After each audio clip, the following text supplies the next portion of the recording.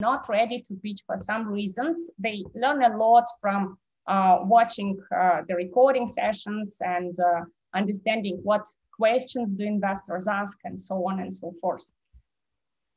So yeah, we are live now. And one more time, welcome everyone, those that are watching us live on YouTube or LinkedIn right now. And of course, good afternoon to everyone in this Zoom session. And as usually, before each of the InnMind Pitch Tank sessions, I will introduce first VC investors that are listening to the startup pitches today and hopefully getting the new deal flow.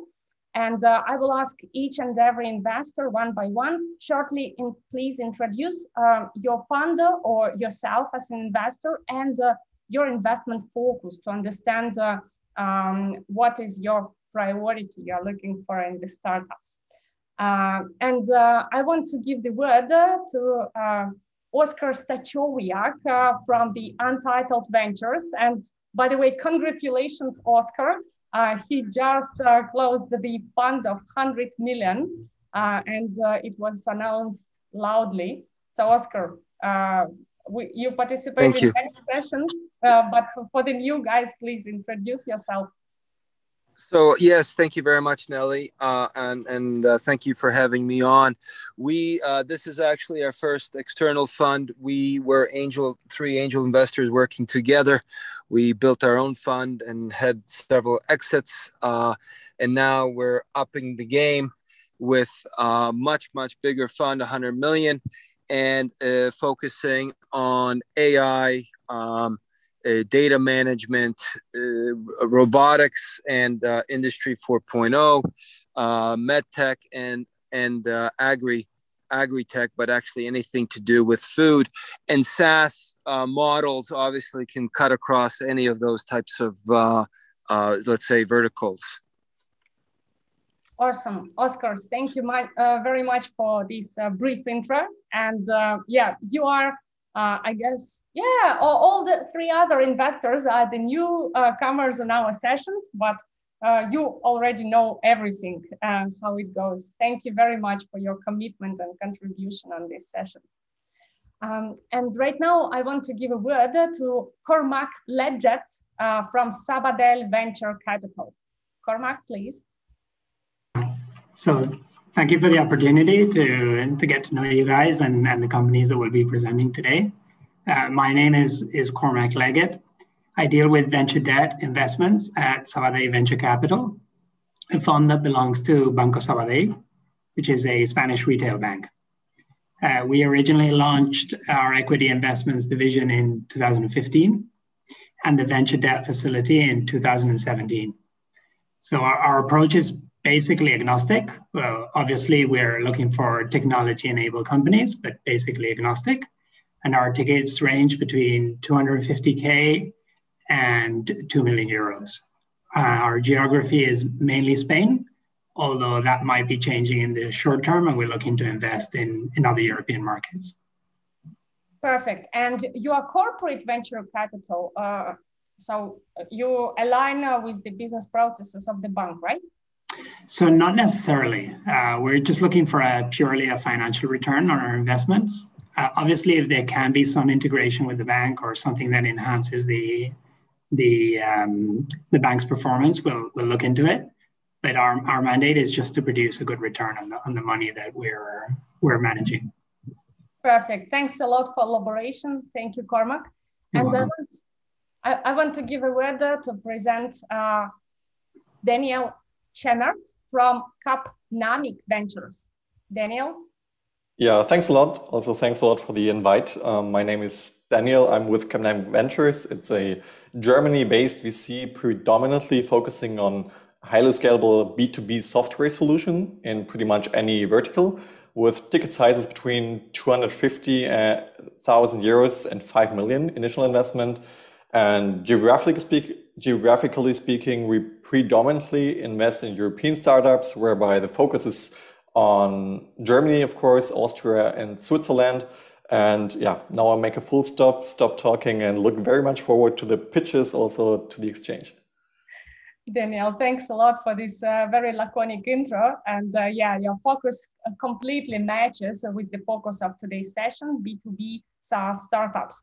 I want to give the word last but not least among investors today, Matteo Leonardi from Italian Angels. Matteo. Hi. Yes, thank you for the opportunity. It's a pleasure being here. I represent IAG, which is basically a group of the biggest and largest business angel group in Italy. We basically act as a VC, co-investing in fintech deals and enterprise software deals across Europe with many institutional investors and other syndicates. And yeah, it's a pleasure being here, and thanks again for the invitation. And you invest not only in Italian startups, but yeah, all across the world with a focus on European startups specifically. Okay, very unusual for angel organizations. Thanks a lot for joining, Matteo. And before we switch to the startup pitching session, as it is, I want to give the word also to our special partner today. We have a partner, VC Land. They are not VC and not so much a startup. They are not fundraising, but they make some great stuff, great product for venture capitalists. And I think Eduardo Celorio, head of growth, and Alessandro Scorole can elaborate very shortly about what they are doing to present themselves to the community. Yeah, sure. I'm actually here with Luis instead of Eduardo, that is the CEO. So I'll leave the word to him first. I'll share my screen with the presentation and we'll keep it brief. Okay? Awesome. Yeah. Thank you very much. It's a pleasure to be here. Yes, we want to let you know about VC Land. VC Land is a product that comes, if you want to go next, Alessandro, that we started a couple of years ago inside a global incubator that is a technology company. And we started helping venture capitals and private equities at the beginning here in Spain to automatize all their operations. Historically, Global Incubator, we've been more than 10 years developing technology for big corporations all around the world, with a big focus in innovation and fintech. And currently, if you go next, Alessandro. Currently, we have some top venture capital funds here in Spain that we service, all of them very, very happy and with a NPS of 100%. And at the moment, we save them many hours a quarter that they usually spend in Excel spreadsheets and working on templates. And they now automatize all their operations. And we also, we automatize all the fund management and also the portfolio companies. So now if you go next, Alessandro will show you a very quick demo, and hopefully after this meeting, we will be more than happy to schedule a call with all of you that to go deeper in detail. Yeah, so as Luis mentioned, we are a back office automation platform. We help the fund managers to manage their day-to-day tasks in terms of, for example, fund operations, portfolio management, LPs management, and reporting. We have analyzed with some venture capital funds here in Spain what were their day-to-day frictions and what was causing troubles or, for example, errors in their daily activities. And we have tried with them to automatize all these operations. Now we are commercializing the software in Europe, and we're trying to also expand outside of Europe. So as we said before, we are helping them automatize the whole fund life cycle. So we start, for example, with the subscription process. We have digital signatures. We have, for example, digital identity verification, and they can seamlessly complete this whole process within the platform. Then in terms of, for example, LPs management, we offer them tables where they can see all the operations of the investors or download documents and upload capital accounts automatically. Everything is fully customizable because we have seen that at the end of the day, VCs, it's the same sector, but each of them have their own peculiarities in terms of calculations and so on. So we have built a powerful engine capable of adapting to the different necessities of each fund. And we also offer a data room using highest industry standards in terms of security, We've worked with many fintech companies like Santander, for example. And so we use the highest level of security in terms of data and in terms of document sharing and so on. In terms of fund operations, as we mentioned before, we managed to create the whole flow within the platform. For example, a capital call can be created in just a couple of minutes and send out all the notices which are automatically generated within the platform. Same we can do also with the portfolio operations, for example. So we can just record an operation within the platform and all the indicators will be calculated automatically. And if, for example, we offer a set of around 200 indicators, which are already calculated within the platform, and if a fund, for example, needs some different KPIs or whatever, they have a no-code tool where they can just give us the formula and we'll start calculating it automatically. And then at the end, we have also a simulation tool where you can copy the whole database of the fund and run any type of operation in terms of portfolio or fund operations and see how these would affect the real fund without actually affecting the real fund. It would be like duplicating an Excel, keeping one with the real data and the other one to play around with the data. And to conclude, we are fully API-fied, meaning that every fund manager that, for example, starts using the platform will have an API manager already connected to some main companies, as we can see here, electronic identification, Signaturity, and Allfunds to distribute their fund. And we give them the possibility to use this API manager to connect with any other platform, which could be helpful to basically complete their tech stack. And this would be a super fast introduction on what we do and who we are. We're used to much longer demos, so I've tried to put all the information within a couple of minutes. And that's pretty much it. Happy to keep the conversation going with any of you if you'd be interested. And these are our contact details. Thank you very much.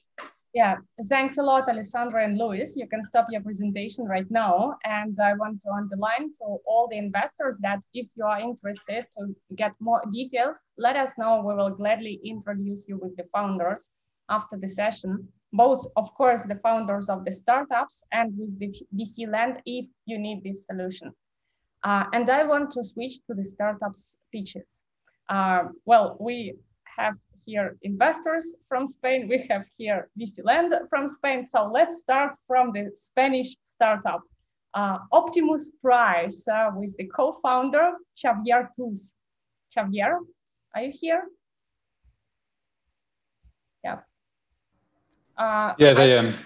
Okay, perfect. I hear you well. I see you well. Please start. I just remind to you, Xavier, and to all the founders today, guys, you have 5 minutes and I have, unfortunately, to calculate time. But then if you miss something, you can elaborate it during Q&A with investors. Please go on.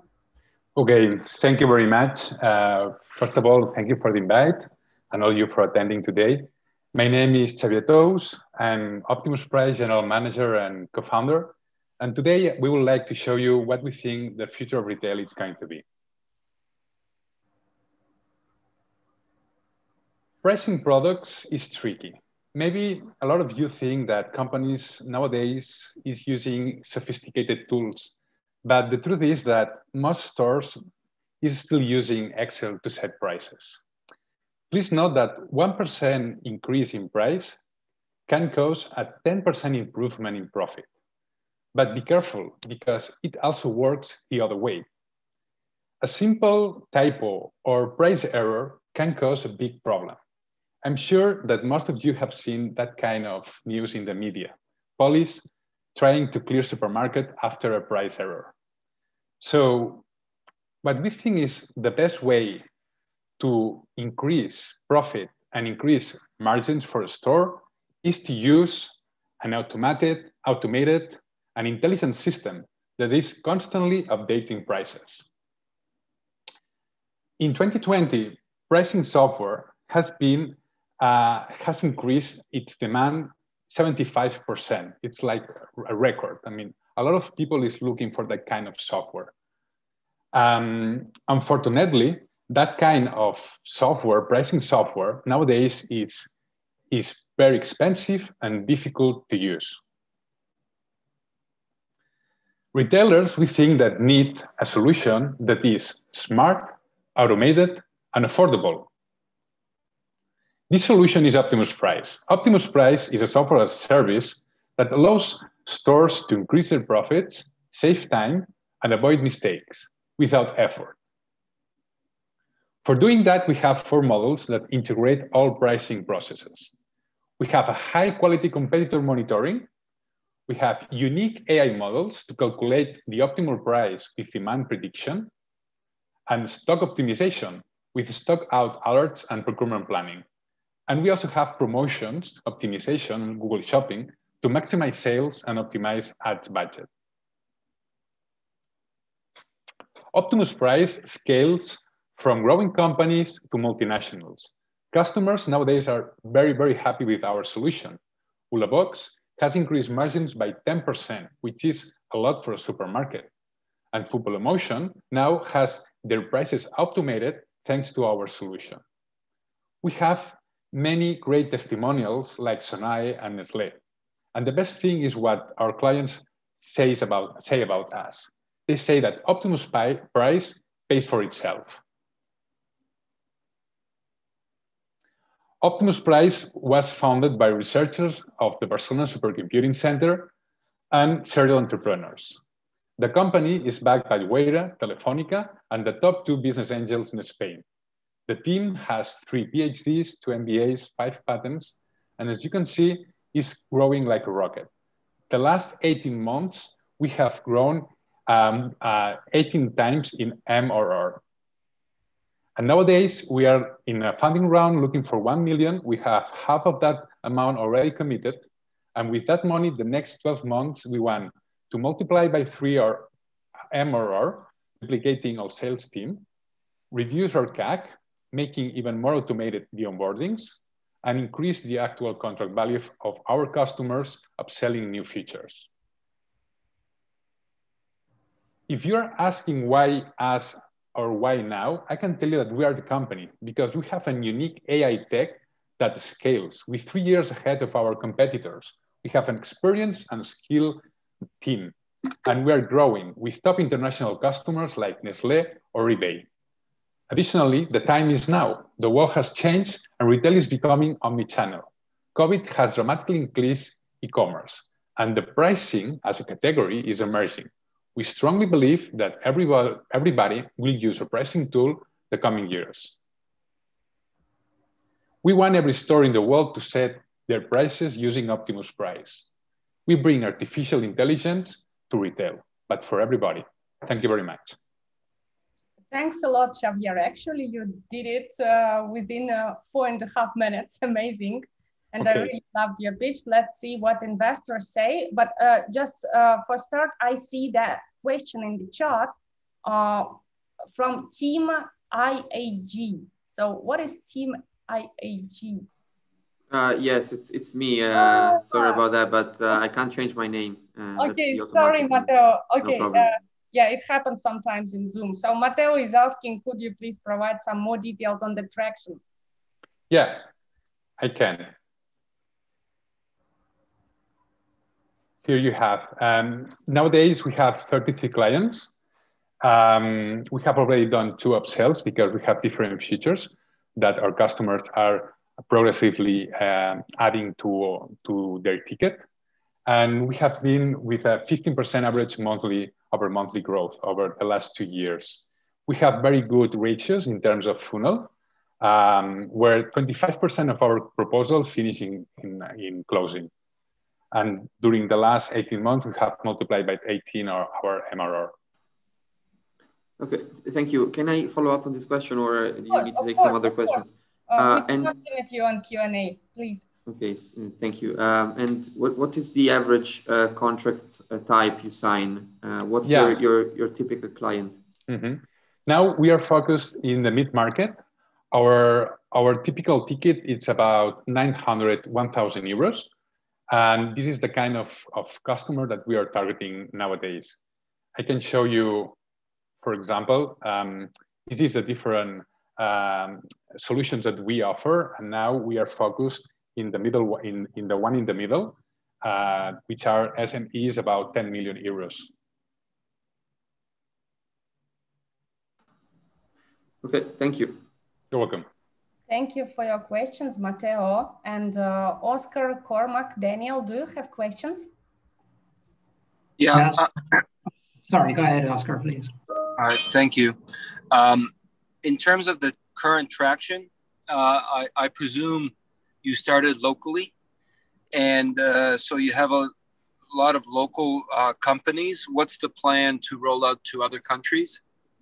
Yeah, we started in terms of sales, very focused in Spain, but we have already clients from 5 countries. We have clients in Portugal, Poland, Italy, Spain, and Andorra. And what we're going to do with that money is to start opening different countries. And this is our target.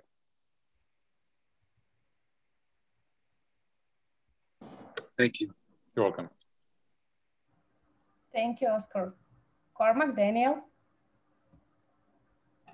I do have also a question, Javier. Thanks, first of all, for your presentation, for the pitch. After the questions mainly have focused on the commercial side, I'm interested on the solution itself. What kind of input do you take? Because you say you're providing the solution for pretty much any kind of vertical or any kind of product. And I'm interested, how do you get the data to form the machine learning model or feed into the machine learning model? Yeah, okay. In fact, we gather information from outside the stores. That's what we do in our competitor monitoring solution, but we also use information from our customer. Not only historical data from sales, also we connect to Google Analytics to see customers' behavior and different inputs that we can add to our machine learning models. Okay, thanks again. Thanks a lot. Thank you. Thank you, Daniel. Cormac, I've seen you unmuted yourself a few times. Please go on with your question. Yeah, no, my question was regarding competition. And if you could describe the competitive landscape and what differentiates your solution. Yeah. Okay, thank you for the question. We've seen an opportunity in what is high-tech solutions for the middle market. Nowadays, sophisticated solutions are very focused in the top left side of the axis that I am showing. This axis is made with 2 dimensions. The first one, from top to down, it's sophisticated AI tools. And in the down, you see no AI tools, more easy, one single feature. And then from left to right, you have enterprises and small companies, okay? So what we have is a tool that offers a solution in terms of sophistication and high tech at the same level of the ones that now are focused for enterprises with a very high ticket. The enterprise solutions, their typical yearly cost is about 300 keys. And we are offering that to the mid-market for a typical yearly cost of 10K. So this is where we are positioning our company in terms of competitive advantage and in the market. Thank you. You're welcome. Matteo, you unmuted because you had another question. Yes, if you could provide some more clarity on the round structure. What are the conditions of the round and how you're going to use the money you're raising? Sure. Okay, now we have 500,000 euros already committed with a private round that we have made. And we want this money to grow. I mean, we are very focused to increase our sales team, to entry to different countries. And for doing that, we also want to improve all the onboarding process and support to the sales team. And additionally, as I told you before, we have 4 models. So we have seen that the typical customer tends to upsell, okay, to add different features. So will be also very focused at developing new features to be able to be upsell to our customers. Okay, that's clear on that part. And what about the conditions of the round? So how much equity are you planning to give away? The pre-money valuation is 4.5 million. And this is the pre-money valuation that we have launched. So it's an equity round, yeah? Yeah, it's 100% equity round. Right? Okay, got it. Thank you. You're welcome. Thanks to investors for great questions, and thank you, Xavier. Really great job. And if you allow, I even want to give a comment to all the startup founders here in the Zoom room and all those that are watching us online live right now, that at least in my experience, it was really good pitch. All the core information is delivered in the slides, and there are also extra slides to answer all additional questions to investors. So I really enjoyed it a lot. So it's a good example to follow.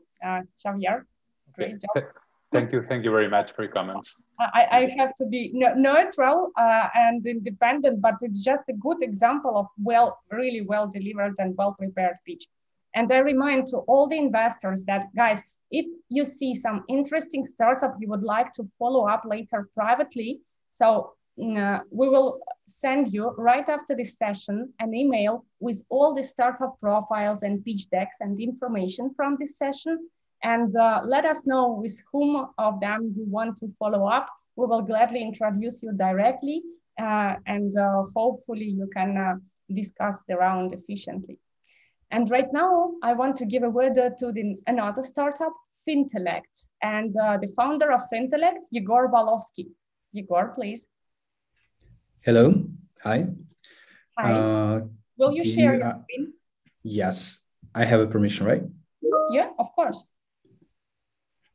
Okay. Is it done? Yes, please go on. Great. Hi, my name is Yegor Balovsky, and me and my team are building Fintellect, an all-in-one financial super tool for small service firms. So let's take a look at one of those. Here is Max. He is a founder, and he's managed to do his way from just an industry to own business and gain some initial success. But scaling it up forward is paid with problem. So there's a couple of issues that Max is struggling with, like how to scale the business without scaling the expenses. So how to measure and combine the metrics, like financial metrics in his head. So how to avoid cash gaps, which are there because it's the client business and sometimes it's not enough cash to pay, and how to avoid human factor, how to make finances not so time consuming, and how to clean up the mess with the project, because sometimes the edits and the way the process is done is eating up the project margin that is hard to imagine and hard to avoid. So it's not new, and like many of the other service founders, Max is the craftsman and not yet a real entrepreneur. And the thing is that craftsmen are quite bad at finances. So overwhelming majority of them are not able to track the exact profitability of the business, of their project, or to make up and read the financial statement. So most of them don't leave till the moment they hire the real CFO.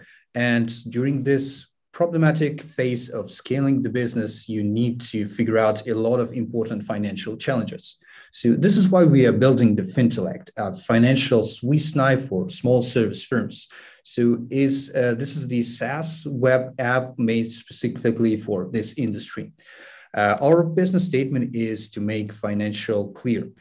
So meaning that we want to have data translated and routine automated. We are different functionally from existing accounting solution because we are made for founders and not for financial managers, meaning that we have the accent for budget management section, prediction tools, and project section as well. So we help to do flexible budget because the business projection and avoiding cash gap is the usual routine for this kind of business. We also import the transaction use PSD to open banking protocol, meaning that we automate this piece of work. And also we have quite precise estimate and project tracking to know what's going on exactly and where you earn or lose the money till the last cent. We have an underlying magic in snack size analytics. So these are very sector specific, small widget that can give you a helicopter view on your finances at the different section of the app.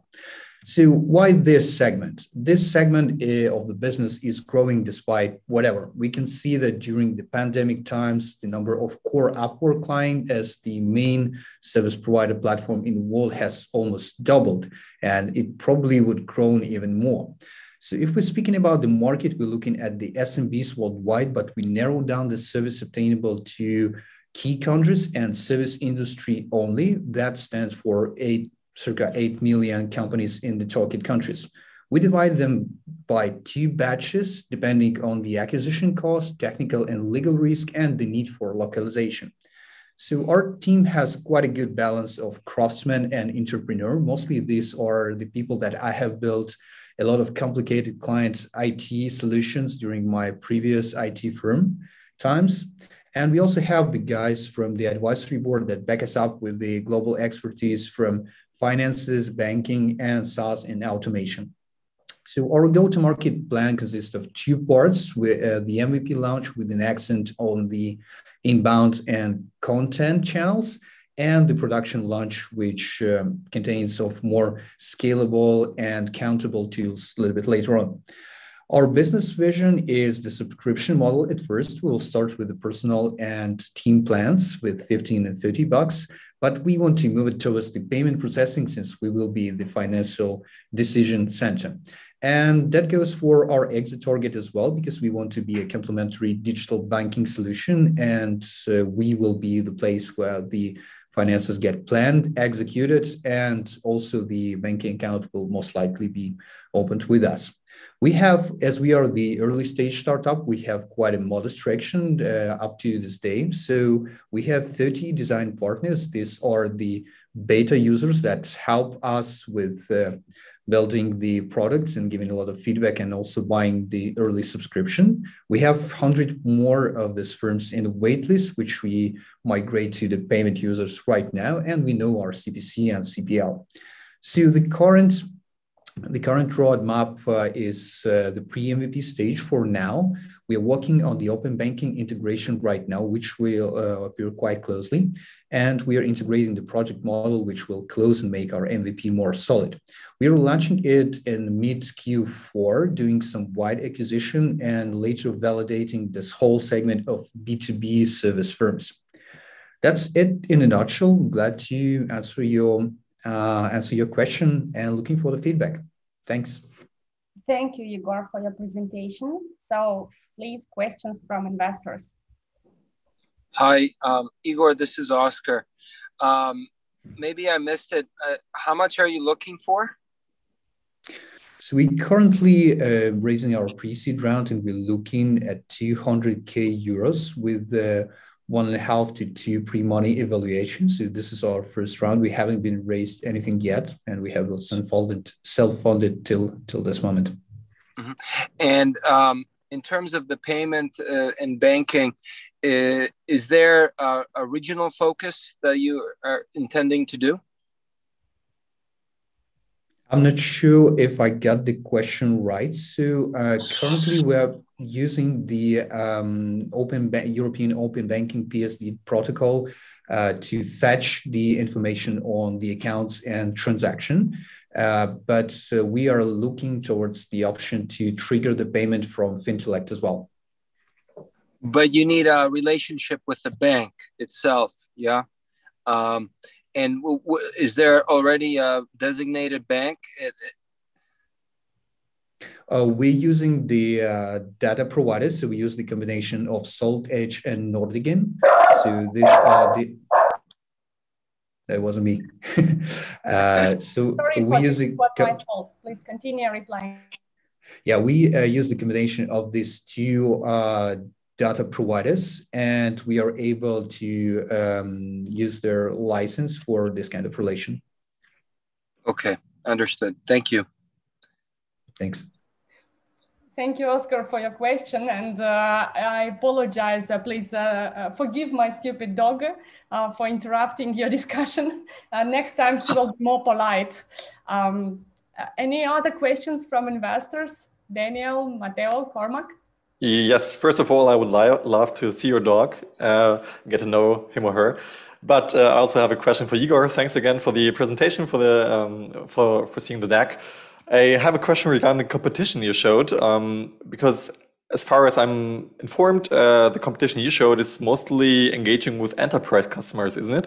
My question would be, could you also, or were you able to identify direct competitors that also try to serve SMEs in the first place, smaller customers, and how do you differentiate in that regard?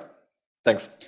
Yes. With regards to competition, we would say that our first competitor would be the Excel sheet and Intuition. So this is the combination that the small service founders actually use. But when we speak about the tools that they are most likely to migrate, so this would be the Zoho, QuickBooks, or Xero, depending on the company location, because if we speak about the Canada, it's most likely to be Xero since the closer ties to American market. This often comes with the hiring of accounting and when the company is having a little bit more of bookkeeping. So we're trying to address a little bit different issue and we're trying to acquire a customer at a little bit earlier stage.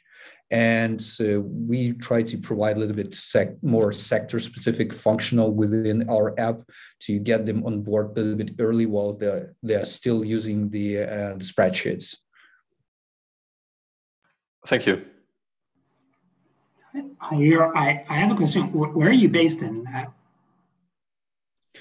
We are based in Ukraine. So we're currently doing our initial incorporation. So we're looking for an Estonian IP for this moment, since we are more oriented towards European market.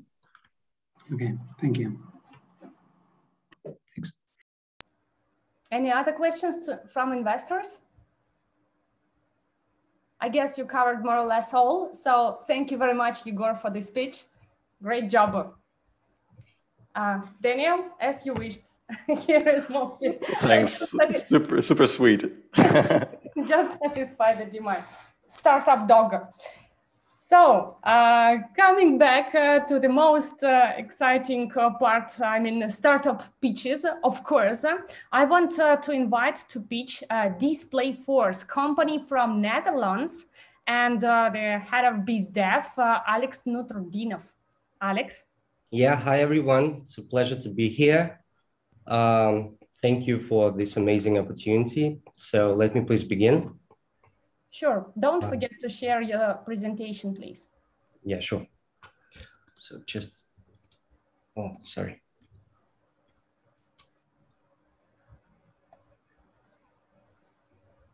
Okay, so once again, I'm Alex. I'm a business development manager at Displayforce.ai. This is a SaaS platform for hyper-personalized marketing and audience analytics at points of sales, presented in 10 countries. So just yesterday, there was a banner in a store that is now replaced with a screen. And the speed of this digital transformation is nearly 40%. This new infrastructure must bring maximum impact. Marketers and advertisers want to leverage performance marketing approaches powered by deep audience insights. Actually, exactly as they have been doing this in online. So we are enabling these capabilities for physical locations.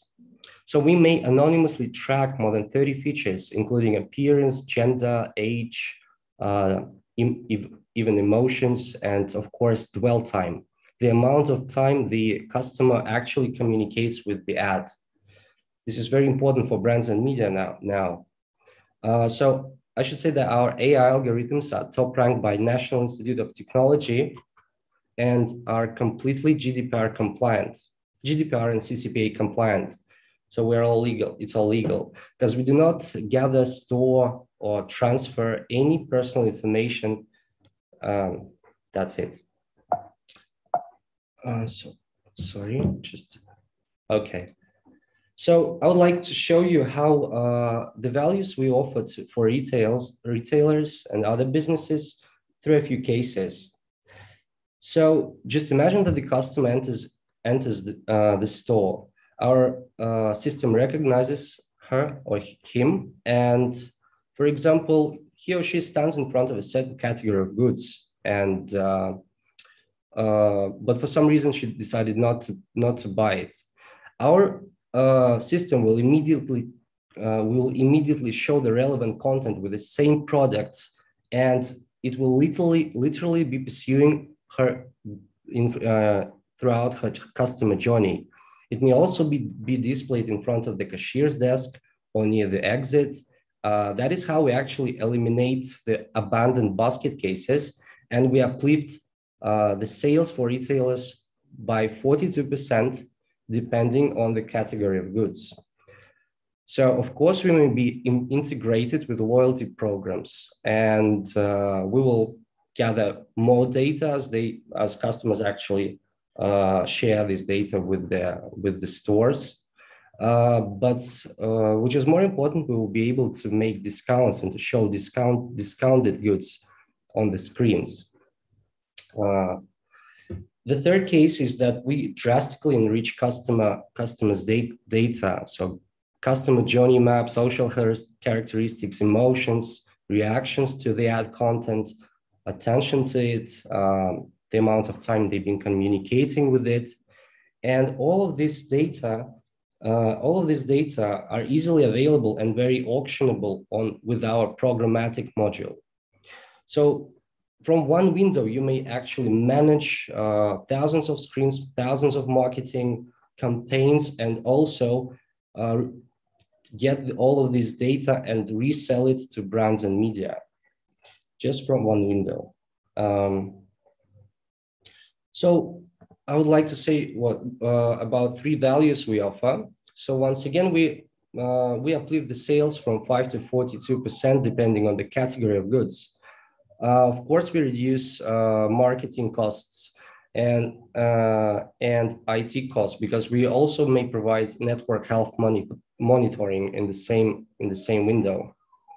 And by programmatic ad selling, on average we show new revenue streams of $3,000 per store in a month, depending on the business, of course, but that's on average. So we have started in the fourth quarter of 2020. We already have 17 enterprise customers. As I've mentioned before, we are located, so we are already presented in 10 countries, in 1,000 locations, and with 4,049 touch points. So this is our geo. We're mainly focused on Europe.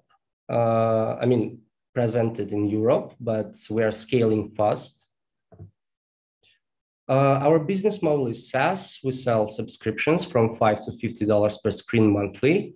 We're golden partners with Intel and DPA and Microsoft. We're part of the biggest the Digital Out of Home Association in America, DPAA, and 10 channel and technology partners are helping us to scale a $22 billion market. So on the left-hand side, you may see our alliance partners, software and hardware partners, integrators. And on the right-hand side, you may see our customers. So for example, recently we have launched we successfully launched the pilot with One Store, Italian system integrator, with a fashion retail major, which has more than 800 stores across the world with thousands of screens. And now we are trying to expand and scale in Italy very fast. So this is our growth strategy. If we won't take the fourth quarter of 2020, so we are targeted on 4,200 and let's say 420K by the end of this year.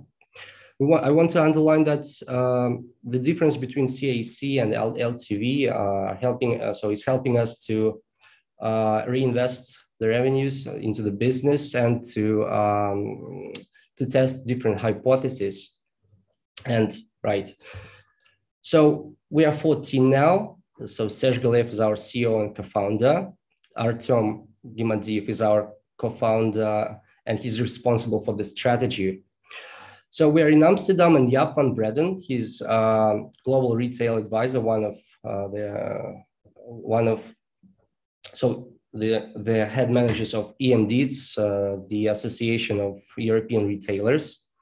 Mike Pinkowski is our inside sales advisor from Veeam. He has a team of more than 300 employees, and their annual sales are more than $700 million a year. Annual sales. And Alexey Rekish is our Chief Technical Officer.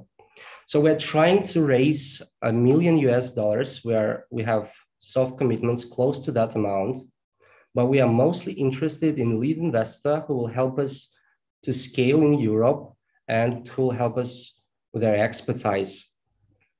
Thank you very much. Yeah, thanks a lot, Alex, for this presentation. And I welcome investors for questions. Can I? Oh, sorry, Daniel. So you raised your hand. Please do go ahead. No, all good. Go ahead. I just want to give a thumbs up for the presentation. Okay, then I'll go. Thanks, Alex, for the pitch. You mentioned that you're having some commercial activities going on in Italy. Could you please expand on that? Yeah, sure. So I can't disclose about the fashion retail major. Let me name it so. But the fact is that we have partnered with one store. This integrator is working and has a contract with it. We have successfully launched a pilot with them, and we are scaling through the whole chain. I mean, with the whole chain in every store. Okay, that's a supermarket. Without mentioning the name. I say fashion retail. Fashion. Okay. Good. Yeah. What kind of supermarket can be in Italy? Fashion, of course. Yeah, sure. Okay, any other questions to Alex? Yeah, yes, I have a question. This is Oscar. In terms of route to market, because I think Yop is the person, yeah. I presume I think he's a co-founder. I presume he's opening up a lot of doors. Is that correct? Absolutely. That's it. I mean, he's working on the network with a lot of retail chains in Europe, for example, with Ahold. And so he actually has been working with Ahold, and he helped us to scale with FMCG and grocery retail chains. Maybe this is a question on one-on-one, but to really take this to the next level, what do you have to show? What kind of KPIs you need to really show to get adoption from the brick and mortar stores?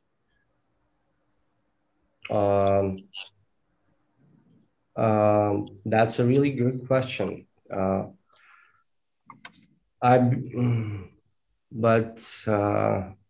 Let me say this. I'm not sure how to answer. I'm sorry. It's better to our founders to answer. I suggest exchanging the contacts and to have a conversation after this. Understood. Maybe I will help Alex a little bit. So both of the founders are on offline meeting with Invest right now, and Alex is head of BizDev. So these questions should be easily answered by founders, but unfortunately there was the schedule gap in the calendar, and they couldn't join the call. So they will definitely be able to answer this question if they were here. Yeah, I had to be a substitution, and the news was only a couple of days before now. So no worries, Alex. You are very good substitution. Thank you, Alex. Thank you, Oscar, for your question. Cormac, I remember you also had questions. Yeah, hi, Alex. So my question is regarding the hardware. Is this a third-party solution, or are you doing this in-house? And then linked to that, could you discuss or elaborate a little on the sales cycle? Yeah, sure. So most of our sales are going through channel partners, nearly 80%. So this year we have, so in February we have started to develop the so-called Display Force box, where we have our solution pre-installed. It's like a small device with a camera, with a LAN cable, the LAN input in it, and but it has all of the features included. You only need to turn on the subscription. The idea is that we do not get anything of that. It's included in the subscription. That's how we cut the deployment time from 1 to 2 months to 1 day, to just 1 day. So it's the answer about the hardware. So yes, we are just, it's like infrastructure as a solution type. It's for small and medium businesses that don't have infrastructure yet. Yes, have I answered? Yeah, I see this. Yeah. If we have time, I would also pose a last question, maybe. Yeah, cool. Thanks. Thanks, Alex, for the presentation. I have a question regarding the screens or the content showed on the screens. So, if I understand it correctly, you're selling your solution to the stores, right? But who puts the content on the screens? Is it the brands that are advertising? Are they competing for the space, or is it predominantly the brick and mortar store which just displays all its offers it has on the screen, or how does it work? Yeah, sure. So first of all, so if the retail chain has their own marketing department, they may be responsible for that.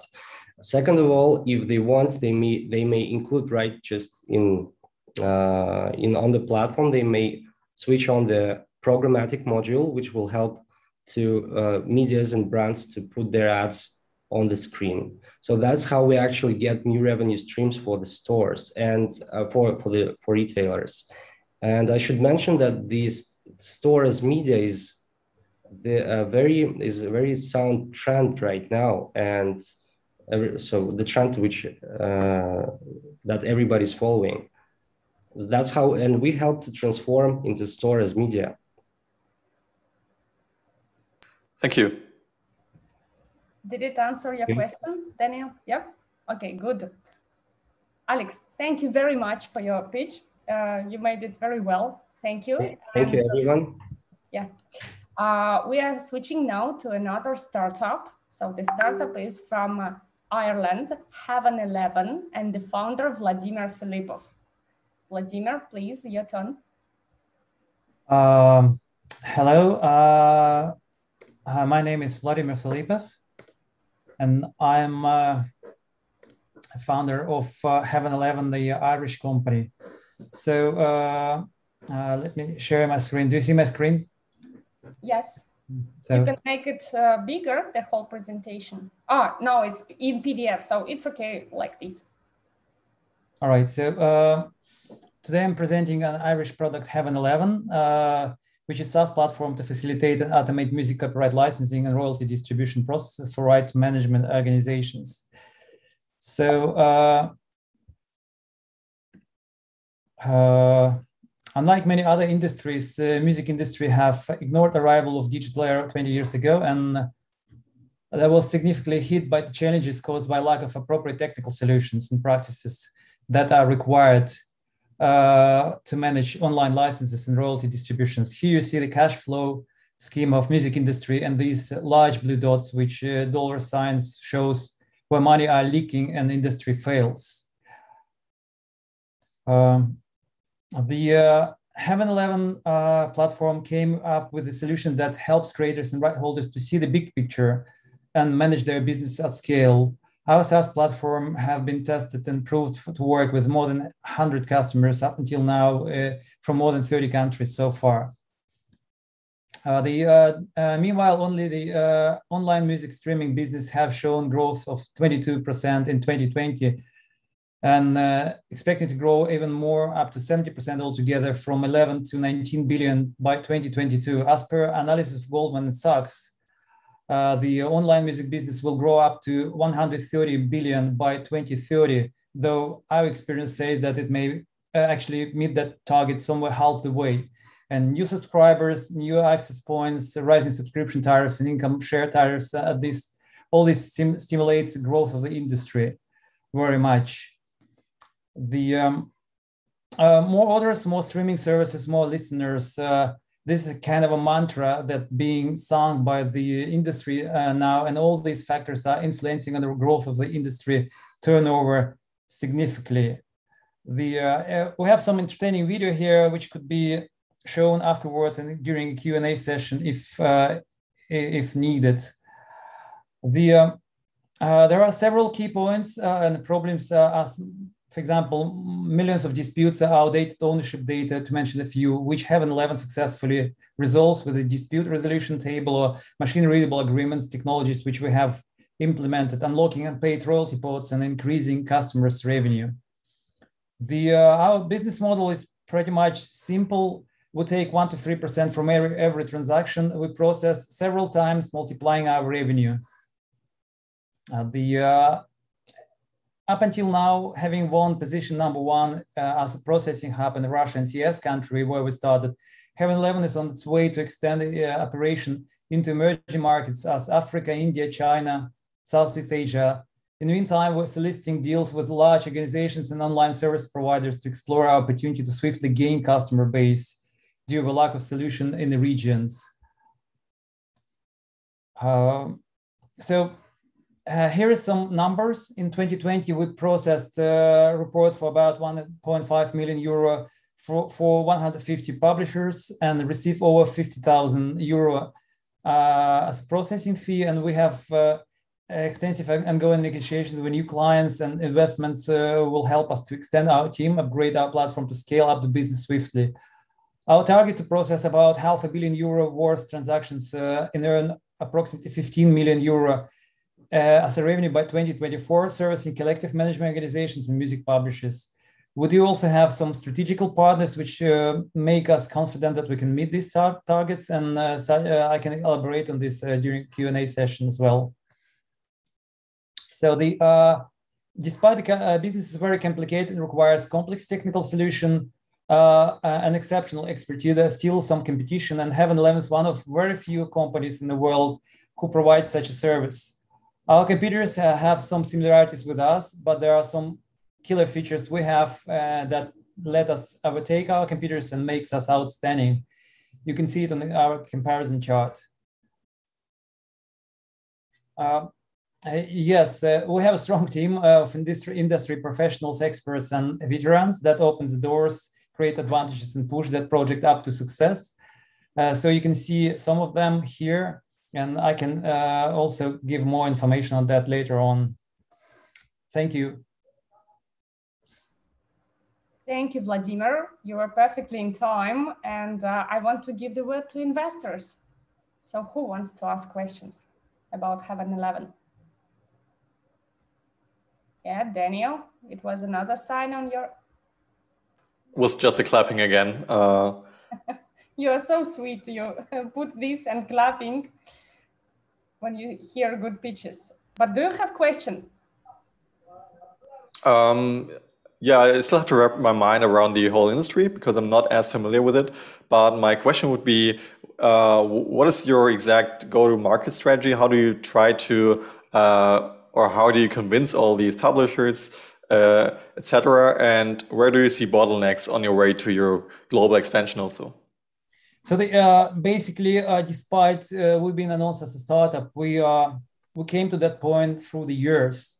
So first, the technology was used internally for our other companies, and up until now, we went from the bottom to the top. We're starting approaching the market from the top. In the world, there are 239 collection management organizations. Now we already have an agreement signed with 5 of those, and if you see on our financial roadmap, we expect to have 10. 5 of them already executed agreement with us, and we're in the process of onboarding. Started from there, we're gonna roll this down to the down the hill, because collection management organizations uniting all the publishers within regions. So once we're onboarding collection management organizations, they're going to invite their members, which will we will upsell our service. So we're practically setting up same very service multiple times. First, the collection management organization processing their transaction, then we go at the level down to publishers, and then level down to writers. So that's how we multiply our customers' database and upselling our product. Thanks, that makes it very clear. Thanks, Vladimir. Thank you, Daniel. Any other questions from investor side? Cormac, Matteo? Oscar already knows their project quite well, but maybe also has some questions. Yeah, I guess. I think just it's not necessarily a question. Well, it is kind of like a question for Vladimir to simplify, because music is quite complex. But is it correct to say that you created the pipeline of the industry, the backbone infrastructure? Is that? That's absolutely correct, because as I mentioned in the beginning, the industry didn't have that type of infrastructure. They were expecting that the physical media will exist for ages, but and they just somehow lost this corner where it all have changed, and it was more or less developed from the user side. So the platforms like Apple, YouTube, Amazon Music, Google, Spotify appeared. So and music started to be widely used in online area, while from the back end, from the administration and royalty distribution side, there was absolutely industry was absolutely not prepared for that, and it was getting more and more complex. And up until now, the most recent legal kind of changes, let's say in the European Union, is Article 17 in the US, and the MMA Acts oblige all the parties who are using the content to properly recognize and report usages. And from the most recent events, for example, Google has been just fined for $500 million by the French government just a few weeks ago, because they didn't pay for use of literature content, literature rights for the journalists from France who published their kind of articles, and Google just used them without license. So, and the industry practically has no solution how to properly introduce those licenses to Google. And it's just a cornerstone. It's just a very necessary, very timely solution, which, because the issue scales up like a snowball very fast. And we are practically coming up with a framework how to arrange that in a proper modern way. Oscar, are you satisfied with this comment? Yes, it's very good. Thank you. Thank you, Oscar, for the question, and thank you, Vladimir, for the presentation. Thank you. You can stop screen sharing. And yeah, right now I want to give the word to the startup from Switzerland, ProfiCircle, and the CTO of ProfiCircle, Christian Guza. Christian, are you here?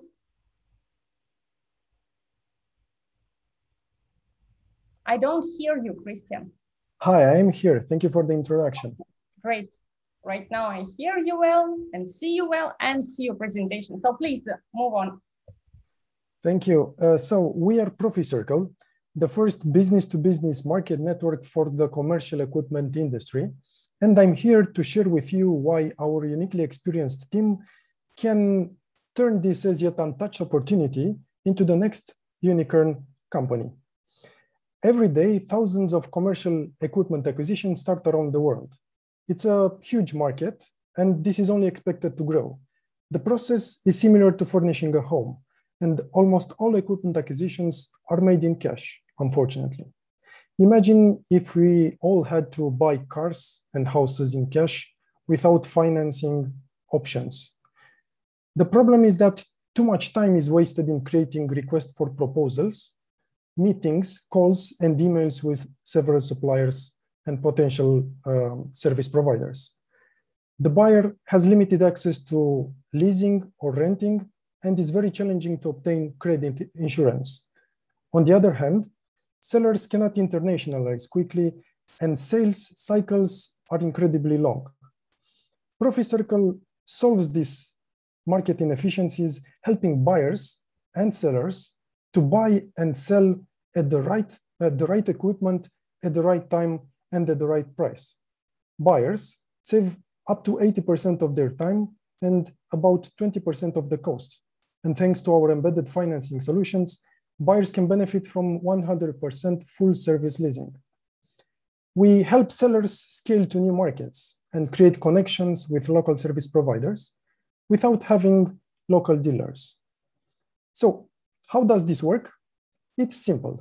The buyer specifies its need in a request for proposal in a web form. The platform selects suitable suppliers, and after an auction, the buyer selects the best offer in a comparative table, and project execution starts in just days instead of months. Everything is centralized on one platform, from web conference tools and digital signature to payments. Our business model consists in 3 revenue streams: commission from every transaction, commission from embedded finance and insurance, and monthly subscriptions from the sellers. Currently, we have penetrated Romania and have had pre-launch solid transactions.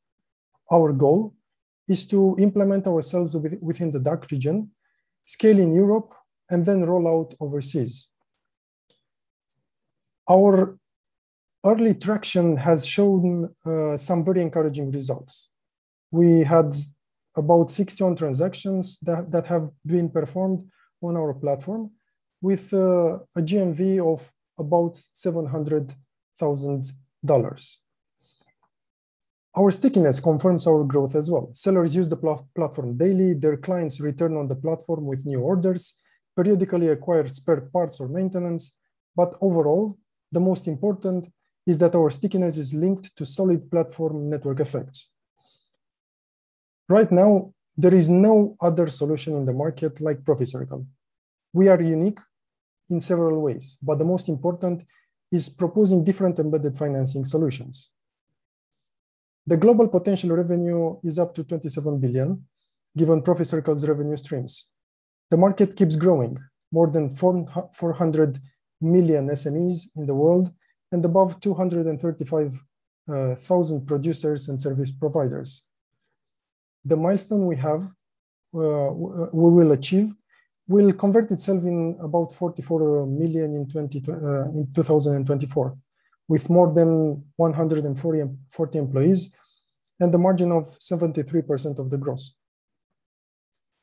Today, we are raising 1.2 million to surf on our positive initial traction and to start and accelerate our growth in the DACH region. We serve 2 countries, and we are looking to do many more in the coming months. Today, we are 18 full-time employees with different backgrounds, from sales directors to advisors from the biggest service provider in the industry. And together with my co-founder, Edward, who's also here present, we want to thank you for your attention and your interest in helping this fantastic team become the leading digital platform in our industry. Thank you, Christian, for your presentation. Great job again and in good timing. And right now, space for the Q&A. I see Eduard Daniliuc, also unmuted. He is co-founder at ProfiCircle. So please, investors, your questions. Hi, good evening. Good evening. Hi, just out of curiosity, what are your backgrounds? How did you come up with the idea? My background, I have experienced 15 years in domain, and I was before working like a dealer for many suppliers and with many customers in European countries. And part of my colleagues also have experience in industry.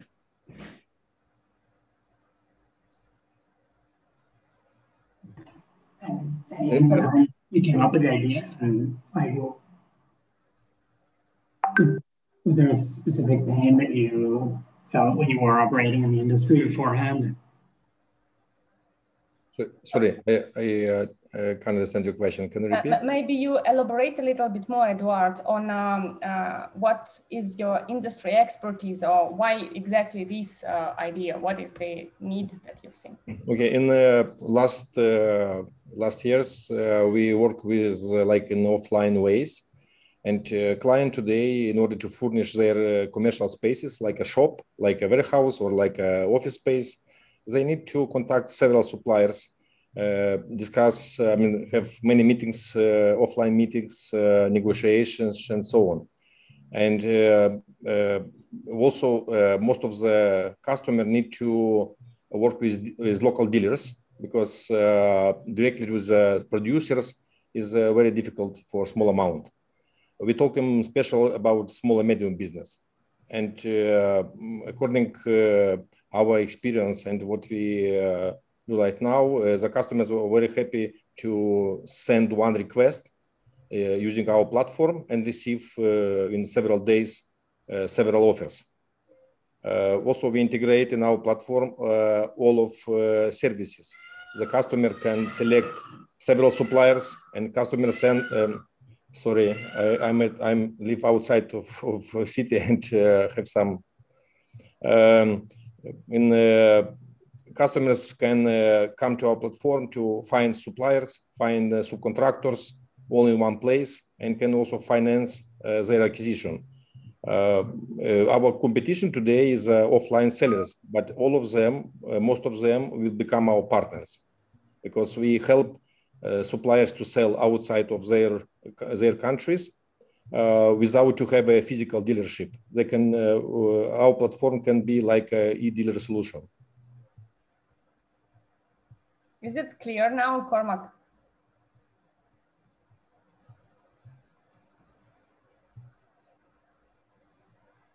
Yeah, I guess you answered the question. Thank you very much, Eduard and Christian. And you can follow up later on with the Q&A privately. And we expected one more startup today, Resume, in the HR sector. But due to technical problems, they could not join the pitch session, unfortunately. So I'm sure that they will appear in one of the next ones.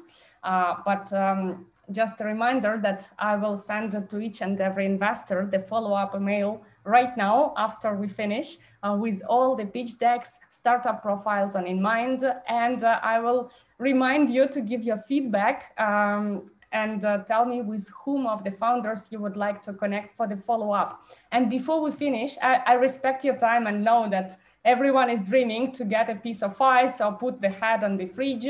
But just before we finish, maybe each investor can give your advice to the founders. So the next time that they will pitch to investors, we have seen a lot of different pitches today.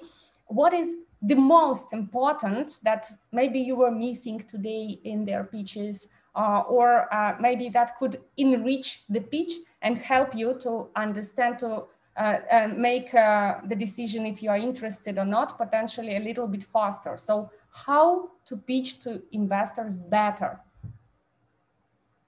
Who wants to start?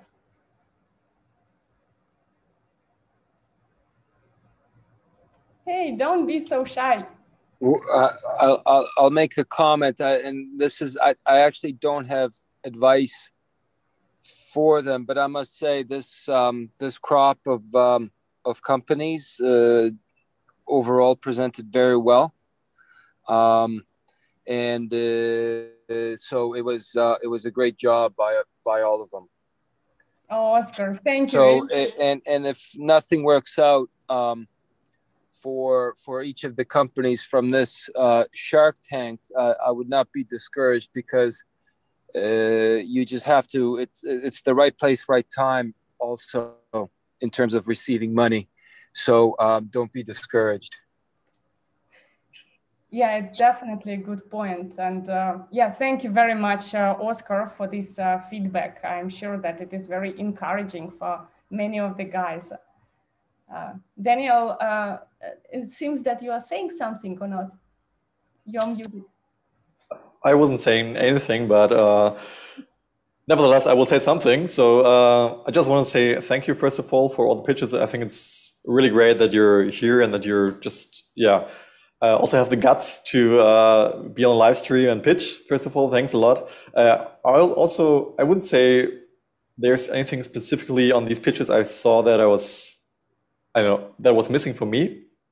But something maybe that you can take advantage of is what we've seen, or what I've seen quite recently and quite often, that maybe you can get an advantage at is be very, very specific on the problem and show that to frame it very badly in a way that it's really there. So quite often we've seen, not here, I have to stress this, that it's a great solution, it's super shiny and everything, but we don't know if the problem is really there.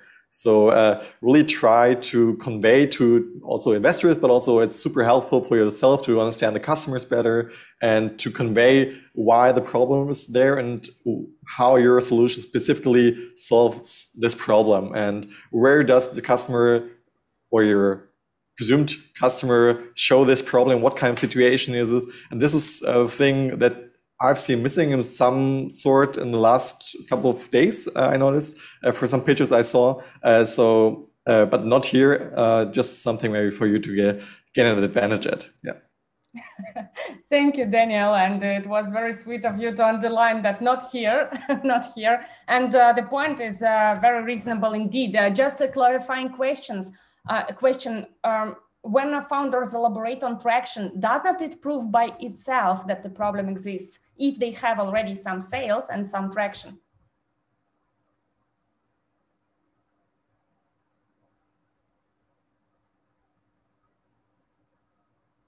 It's a question, Daniel. Was it for me? Yes, yes. Okay, sorry. I just don't want to talk all the time, so I also want to provide the stage to some others. But I think it's very much depends. It's not a good answer, but it very much depends. So also on your stage of the company, whether you're also on the technicalities, is your product super technical, also on the sales cycles, etc. So it's really hard to say. So I'm sorry I can't provide any definite answer. I think it's just important to see, also to get us to make a step back. I think you can frame traction also in very different terms. So for us at least, I'm not sure if it applies to everyone, but we don't necessarily need to see revenue in the first place. So traction can be is a very broad term. So do you have a very long waiting list because you're not ready yet to sell? That's also super interesting. Do you have a mailing list? This might also suffice. So it very much depends. Sorry to not give a clear answer on this. That's at least my view.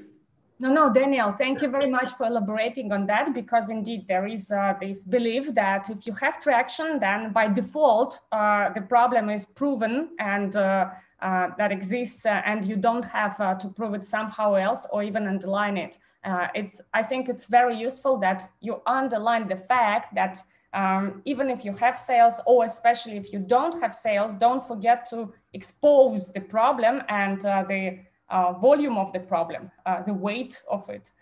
So very good. Thank you very much. And maybe just, sorry. Someone else says something? I'm not sure.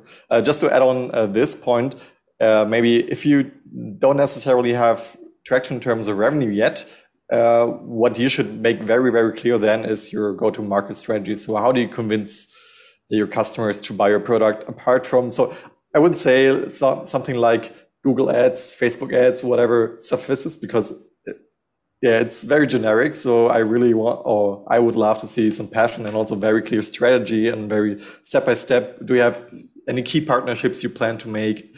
This kind of thing is also interesting. Yeah. Oh, thank you, Daniel. I would not be able to explain it better. Thanks a lot. Cormac and Matteo, would you like to add something, some advice? Yeah, no, just to go a bit against what Daniel said. Sorry, Daniel, but for startups that are raising, especially Series A, it's a good slide and traction would be appreciated. But overall, for the quality of the pitches today, I really think that it set it apart and they were very clear. So thank you very much to the founders who showed their solutions. Overall, the format 5+ Q&A was well organized and really appreciate it.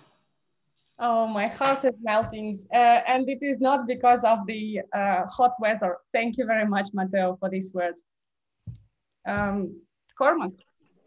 Yeah, no, I thought the pitches were excellent, well elaborated, and everyone was in time. So that's really appreciated. And I thought the decks put together were quite comprehensive.